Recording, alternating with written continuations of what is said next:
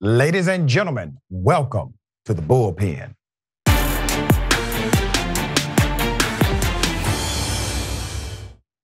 All right, he's back. We have White House correspondent, Christian Datoc, Washington Examiner. Always great to have you on the program, sir. Been a minute. How are you?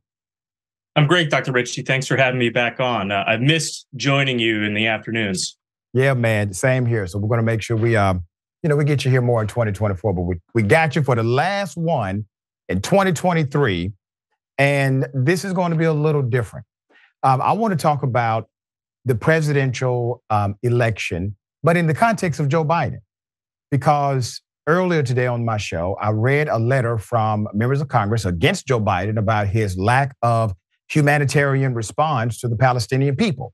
This was after Vice President Kamala Harris basically criticized him by saying the White House needs to take a more humanitarian position as it relates to the Palestinians. Who is she talking about? She's talking about Joe Biden. Biden seems to be slow to understand why 80% of the Democratic voters in America agree with the ceasefire. How do you see it? I think you've basically hit the nail on the head, and Joe Biden is moving slowly. But what we're seeing right now, the comments that the president has made at these closed-door fundraisers with Democratic donors, and even sending Jake Sullivan to Israel and into Gaza to meet with Israeli and Palestinian officials, I think it shows the recognition about what you just laid out, namely that the Democratic voters, especially the progressive wing of the party, are, I would say, less than happy, but I think that's not even strong enough. They're very, very perturbed with the way the president has backed Benjamin Netanyahu in this bombing campaign that we've seen in northern and now southern Gaza. It's not just here in the U.S., it's people all around the world condemning the actions of the IDF. And this is going to be a major political headache for the president unless he shifts U.S. policy heading into next year. You know, I said something when Biden was candidate Biden. I said, everybody who's supporting candidate Biden for president is supporting him because Trump is the other option. So you're not voting for Biden because you're excited about Biden. You're excited to vote against giving Donald Trump power again. And so that was kind of the main emphasis. And even if you look at the polling data, when Biden polled against other Democrats, he didn't poll that well except for electability. Now, electability, he was number one. Everybody just assumed he's the most electable, even though he wasn't the first pick given an even choice. So he gets the primary nod by the electability argument. He gets in. So you're not excited about voting for Joe. And if you say you're excited about voting for Joe Biden, you're a damn lie. So he gets in. He's president. He's an institutionalist. All right? We all know this. But the way he has doubled down with Netanyahu seemed to be even more extreme than, let's say, another more traditionalist Democrat. There's usually at least a level of political nuance, meaning there's nuance in your speech. There's nuance in the way you contextualize it, right? President Obama did it quite well, where he would take these very traditional Democratic norms and provide some nuance, at least in his commentary about it. Biden did not see the need to do that. Huge mistake, I believe. What say you?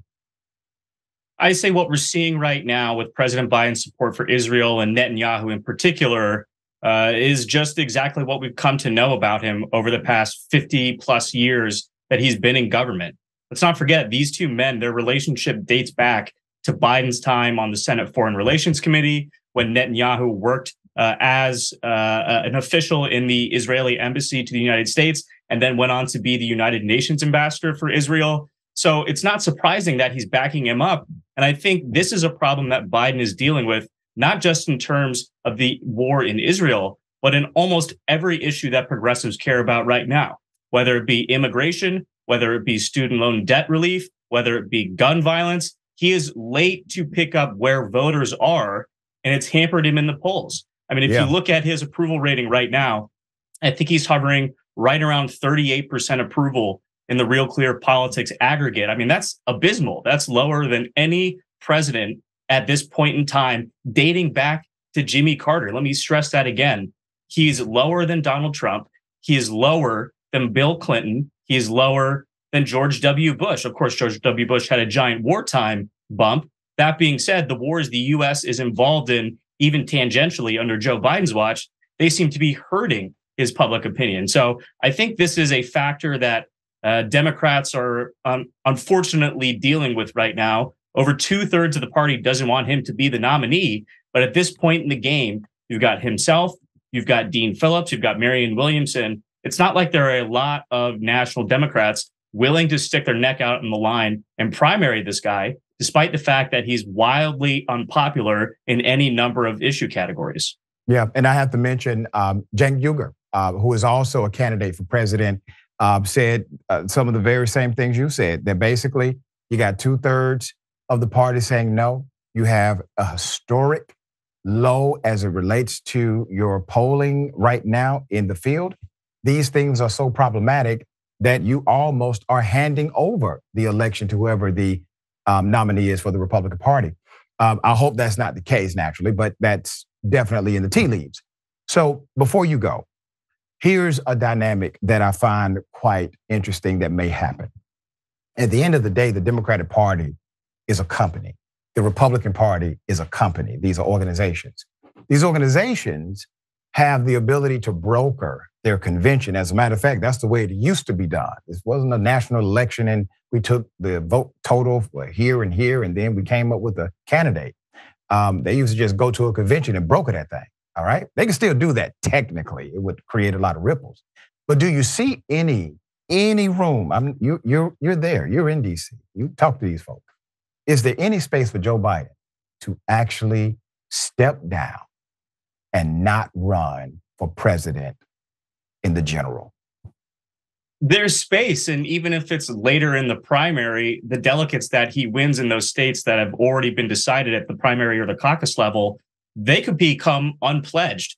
This isn't a situation like 2016 where we've got super delegates. Those people would be able to select and vote for whoever they wanted to at the convention in August. And let's not take Biden's words, for granted here. He told us just about a week and a half ago, he thinks there are roughly 50 Democrats who could beat Donald Trump in a general election. And you've got folks like Gavin Newsom, Gretchen Whitmer. They're both popular governors of Democratic states. They have super PACs, national name recognition.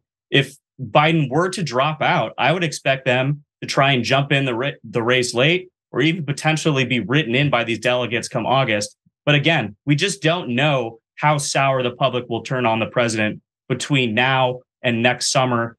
He has stated he wants to stay in the race, but how this thing is going, it's going to take a miracle for the Biden team to turn the ship around and try and reverse his polling against what's probably going to be a rematch with Donald Trump in November of 2024.